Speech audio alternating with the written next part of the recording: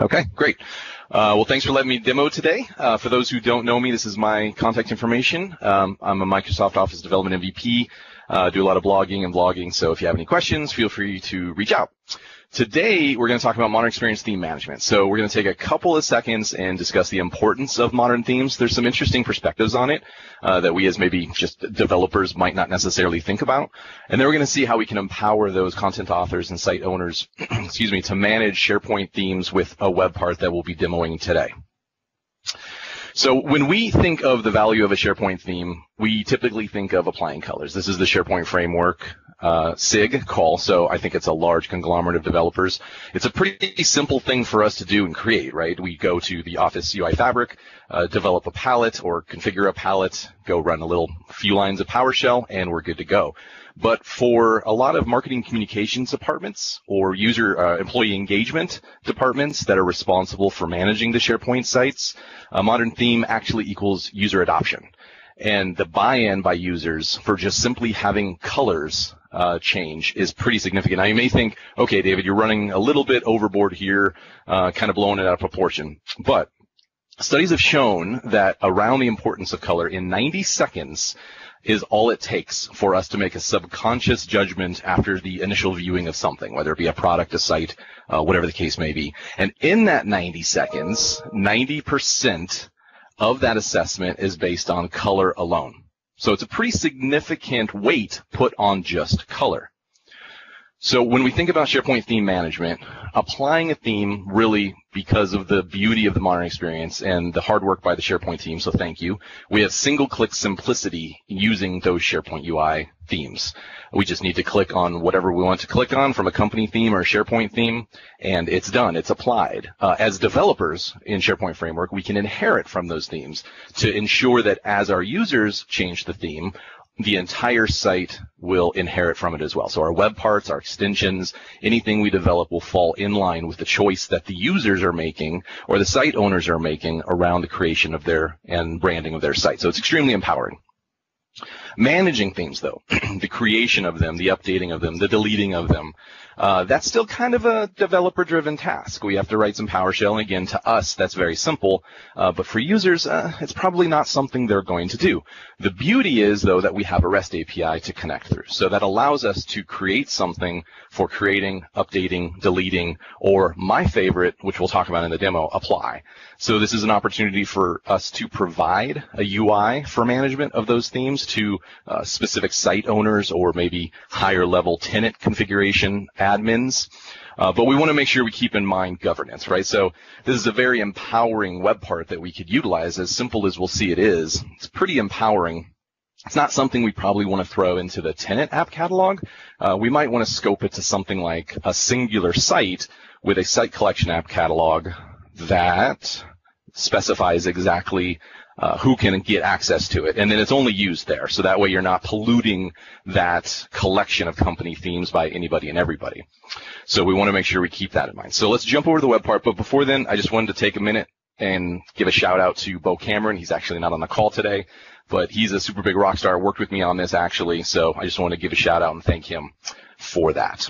All right, so let's go take a look at a site collection that I created where I put this web part.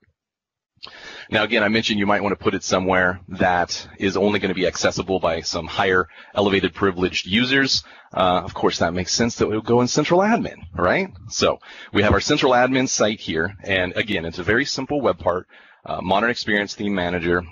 We start out with the ability to create a theme, update a theme, delete a theme, and apply a theme. So the first thing we're going to go ahead and do is create a primary theme, but we need to generate the palette for that. So I've included a link here, UI Fabric Theme Generator, which will simply just take you to a tab I've already got opened here, which is the UI Fabric Theme Generator.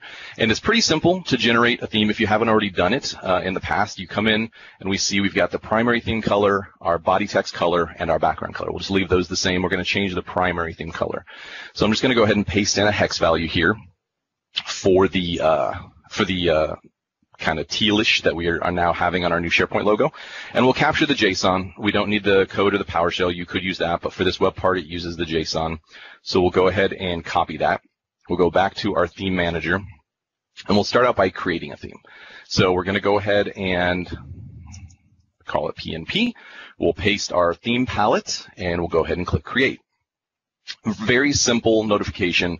As we'll see in some of the code, I left it very simple so that it could be easily learned and understood. It's not overly complex, and you can build better validation and alerts and all that if you decide you want to use it. So we'll hit OK.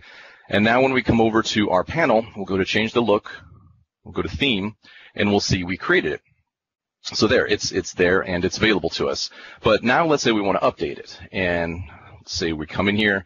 Vesa maybe is not quite super happy with the PNP teal. I know he likes it, but we know he loves what more? Orange. So we're going to come over to UI Fabric again. We're going to paste in an orange color. We're going to copy our palette. We'll come back, and we see that the available themes has already been generated for us. And all these are being accessed by just a REST API. So I'm going to go ahead and select the PNP. I'll go ahead and select all of this, paste in the new palette, update theme. We can see it's been successfully updated. So if I close my change the look, come back, theme, we can see now we've got PNP, all orange. And then again, deleting it is as dead simple as the rest. It generates a drop-down for us. We select PNP, and we select delete theme. It has been successfully deleted. We can confirm that, change the look, theme, and it's gone. I'm just left with my blog-based color schemes. So that leaves us with apply a theme. As I mentioned, is by far my favorite because what it allows us to do is actually apply a theme without creating a theme. So you may be thinking, wait a second, is that even possible? Yes, we can apply a theme to a site without having created a theme within the Change the Look panel. And how that works is we actually tell it exactly where we want to apply that theme to. So let's say we've got an employee experience site. Maybe it's an employee engagement, employee events, something that's meant specifically to just for the employees to go to find out about events or things that are a little more fun within the organization. Imagine the ability to go apply a theme based on something fun, whether it be a holiday or a first day of spring or winter or summer or some internal event where you want to apply a color scheme that maybe encourages understanding or awareness of that event, but you don't want to pollute the Change the Look panel, and then everybody has availability to that, starts applying it, and then you have to go take it away and all of that. So for us, for our demo content, I've created the Batcave site. We all know I'm a big fan of Lego Batman, very funny guy. So he's created his little Batcave site here for encouraging and employee engagement within the DC world. You can submit your ideas, right? It's a karaoke night on Friday for Batman. But we see it's orange. And so Batman, well, he prefers black, right? Or very, very dark gray. So what we're going to do is we're going to come and we're going to go generate a very, very dark gray palette. So I'm going to paste in my gray. We see our palette has been updated here. And if we go back to the theme manager, we can go ahead and just call it Batcave. We'll go ahead and paste in our theme. We see it's using the 5D.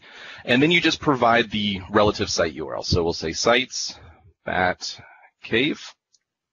Now you could make this more robust. Again, you could make it pre-selected, pre-populated. You could make it scoped just directly to a site. So if you wanted to give site owners of a singular site the ability to manage their own theme without the ability to go in and add to the tenant app catalog, then you could do that. You could scope it, not give them the ability to go update someone else's site, but just own their own site, which is pretty empowering.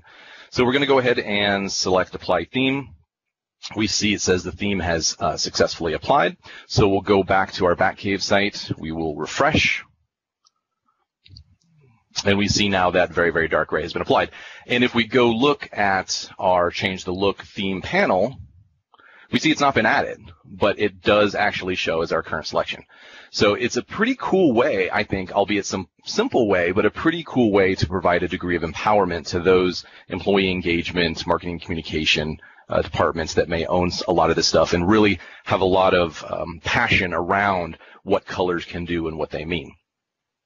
So we'll quickly look, I want to leave plenty of time for the other demos. We'll quickly look at the code. Again, it's very simple. There is a pull request in the web parts, so this web part is and will be available soon. I know Vesso is going to try to process that, so it'll be available soon, so you can go grab it. It is pretty simple. It's based on an out-of-the-box web part, as you kind of saw from the design.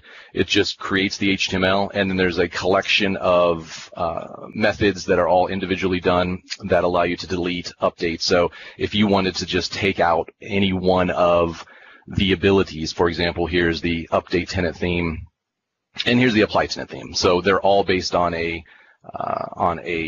somewhat modular theme manager execution function. So again, tried to make this very simple.